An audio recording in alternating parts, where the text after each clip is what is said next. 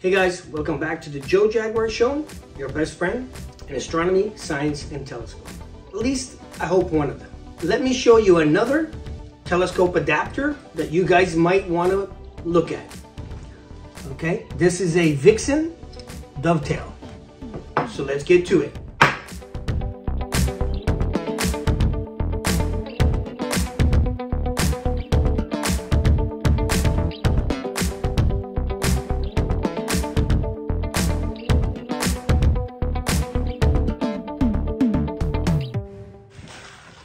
Okay guys, so I got another adapter from AliExpress, and this is under the name Angelus. Yes, like Angelus, my fiance.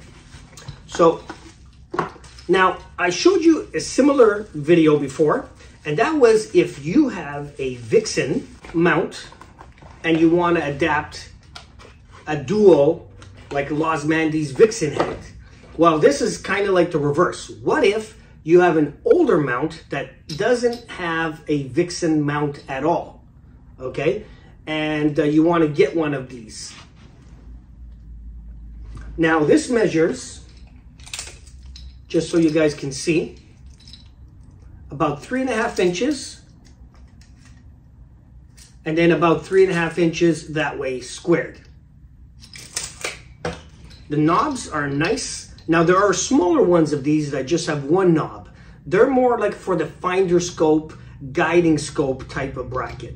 So this one is more for a telescope with the 2 thumb screws. So take that into consideration. There are smaller version of these, but this one's a full 3.5 by 3.5, not including the size of the thumb screws. And they're a good size. They're not too close, so it's easy to open and close them. They have brass where it squeezes onto the vixen plate. It's brass. On the side here, they have different type of screws that you can put. I'm not exactly sure for what, maybe a finder scope or maybe some other attachments. And then underneath, it has a lot of different holes for you to mount it on stuff. You could also do this if you have a tripod, like a regular camera, DSLR camera tripod, doesn't have a vixen head and you want to add. You can usually find this around $20 to $25, and then there's shipping. But I got this one, I believe was $45 with the shipping. So, and it's nice and thick. It's not flimsy. You know what I mean? So the sidewall here is about 1 inch thick, and then where the vixen plate goes, looks like it's about 1/2 inch. So I think it's really well made. Even some of those tabletop Dobsons sometimes have that, or AZ mounts sometimes will have that. So if you have an older mount and you're looking for something like this, you know, it's not that expensive. Okay, so let me show you what kind of mount would not have it and how you would apply it. So let's get to it. Okay guys, so I'm gonna show you first what is a vixen mount and why they're so popular, probably starting at least 15 to 20 years ago. So a vixen head, you know what, let me get you closer. Okay, so this is a vixen head here. And what you do, it just slides on there, and then you tighten it, and then this is your safety. So you could just literally take off the telescope and rings complete in a matter of seconds. I am actually going to show you how easy it is to mount on this type of mount, 2 different scopes, okay? So let's say, for instance, you have any type of telescope. It doesn't have to be a refractor. It could be a reflecting telescope. It could be whatever. If it has already a vixen dovetail here, you just slide it in here, tighten this screw, the main thicker screw, and then the silver one is for safety, and that's it, it's done. Now, again, to take off the safety, boom. Literally takes 5 to 6 seconds. Okay, let's try with something a little bit bigger. An 8-inch SCT. Okay, forget about this up here for now. And then it has a vixen dovetail in the bottom. Again, you just slide it down, whatever halfway in the middle, like wherever the balance point is. Tighten the main nut, then the safety, boom, it's done. Okay, take it off is the exact opposite. Just takes a few seconds. Now, let me show you what are the older mounts that did not have this vixen head. Okay, so here I have, this is an older CG4, or sometimes called the EQ3-2 or EQ3, and this does not have a vixen head, okay? I actually made a video about what the difference between the older generation EQ4 versus the newer generation like CG4. And so if you haven't seen that video, just look it up on my YouTube channel and then you'll find it and you'll see what the couple minor differences are. Okay, but let me get you closer and show you what the difference is. Okay, so as you can see, there's no nuts, there's no bolts holding it down. So what you have to do is you have to put your rings on here, one here, and then you screw it from underneath and tighten it. And then you can open your rings, put your telescope, close it, and then with the thumb screws. There you go. But let's say you want to take off like I did, a second telescope. Now you gotta loosen the rings, open the rings, take out the telescope, put it away. Then the rings are still stuck to here on these two areas there. Now you have to unscrew one ring, unscrew the other ring, then put on, let's say, a different size telescope, put on those rings, screw it on here, screw it on there, and then open the rings and put the other telescope. Do you see how much longer that would be? Okay, so besides that, that's mainly it. So these older mounts, okay, the rings would be stuck on here, and if you only had one telescope, one mount, then it's not too bad. But let's say you had a small telescope and a big telescope or a refractor and an SCT or a reflecting telescope, so much longer. This is actually a very good quality. This is a Vixen, Japan-made Super Polaris. And again, same thing. So it came with a plate, and then you put the rings on, and then put your telescope, which is okay, but it's just not like quick release. So I wonder if this would also be handy. Now the holes are not matching to this particular one. The best is probably put a plate on there as well, and then you bolt it, and then you put this on top. Probably would be the best bet. Okay guys, so that's what it looks like with that plate off, and it doesn't really help. Put that guy back, of course screw it down, and get a plywood that big or a plate, and then screw the plywood to these two holes, and then that can go on top, and then you can screw from underneath and have a bolt or down, whichever way, and then bolt it to that. Would probably be the best. Okay guys, so I still have a piece of that 3/4 inch plywood where a year and a half ago I rebuilt my 12-inch Dobson base. So I took this off the head and I'm just going to trace it, and then I'm just going to cut it out with my jigsaw. Okay, there's my template. Okay guys, so we are in the next step, which is now I'm going to trace this out on my jigsaw, and that's it.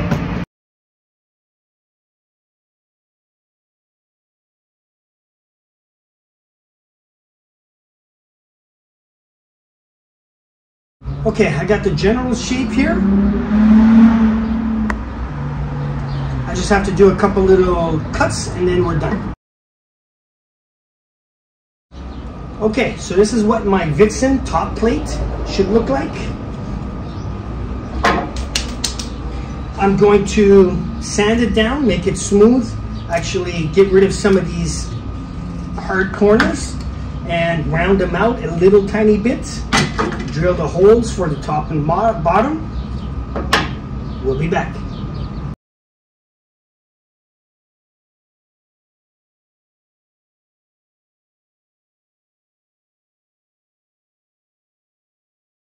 This is what happens when you use a cheap sandpaper, but it did do the trick. I'm just gonna get another cheap sandpaper because I forgot my good sandpaper. It's not with me right now, so I'm gonna have to use what I have. Okay? Even though this is a cheap sandpaper, it's doing the job, so I'm just gonna do it one more time, try to get it nice and smooth. But again, it's just a plate to hold that adapter. It's not a big deal.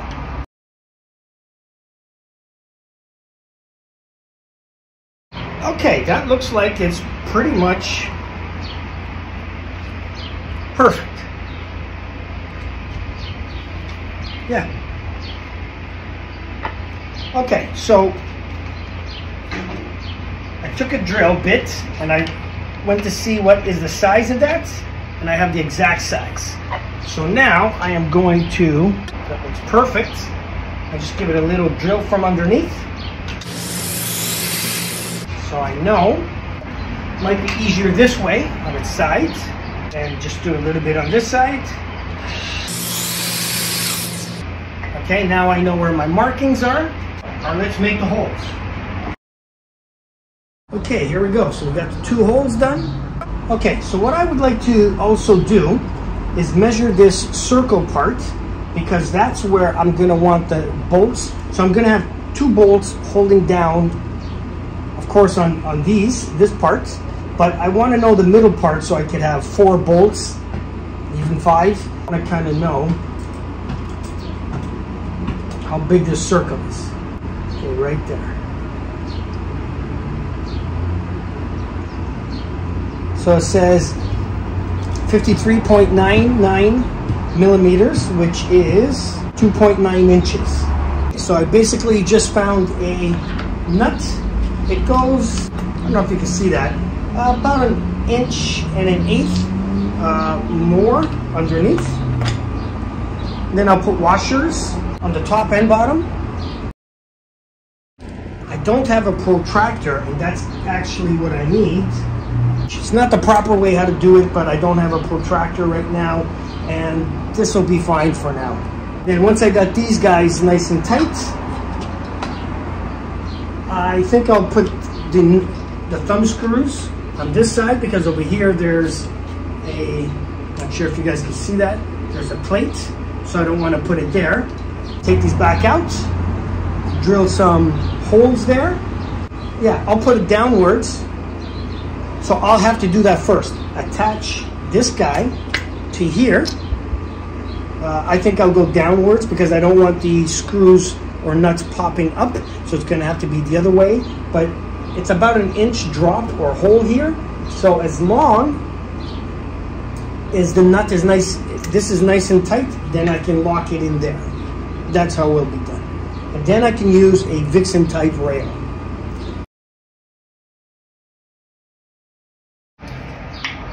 Okay, so I found that 1 1/4 is good. So when I put this here, it does not hit. So there's the dry fit. I don't know if you guys can see that. It looks pretty good, and it looks like it matches. Okay, I'm just gonna spray paint one side at a time.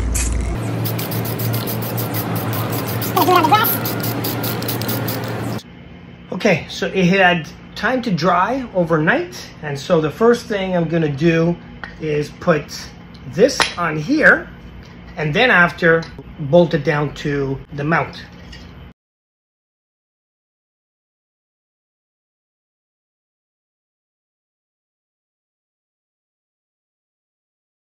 Put 2 big bolts and nuts in here, and these ones are kind of like smaller, but it does fit. So that's how it is. Let's go try it on. This is nice and tight to the wood, and now let's see.